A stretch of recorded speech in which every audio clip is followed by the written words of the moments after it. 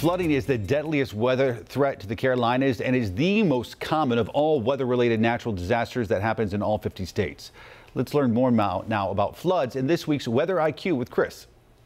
Flooding is the deadliest weather threat to the Carolinas and is the most common of all weather-related natural disasters. It also happens in all 50 states. Let's learn more about floods in this week's Weather IQ. Flooding has no season and can happen any time of year, with flash flooding being the most deadly. For instance, some of the worst flooding in recent years happened November 12th of last year in Alexander County, when the Hidden Eye campground was swallowed up by an extension of the South Yadkin River.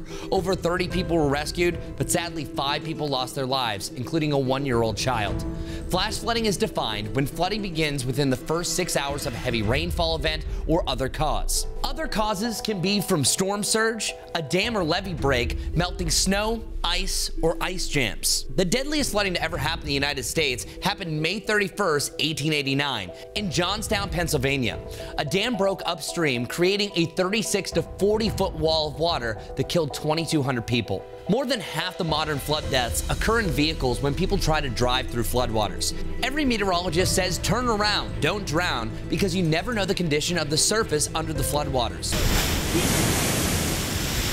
Some other facts to know. 6 inches of fast-moving water is enough for you to lose control of your vehicle and certainly knock you down. And 18 to 24 inches can carry away a large vehicle. When warned for a flash flooding event, there are 3 tiers. The most common is a base warning. But whenever the wireless alert system notifies you on your phone, that means the event is either considerable or catastrophic, which also means it's life-threatening. With WCNC Charlotte, I'm meteorologist Chris Mulcahy. For more insights like that, you can check out the Weather IQ YouTube page. You can scan the QR code there on your screen. There it is. With your iPhone, you can take it right there. Interesting information, especially now the new warnings that we have out there, make people aware in those situations. I tell you, I have covered at this point dozens of floods in my career, and it's always heartbreaking to see how surprised people usually are. Yes.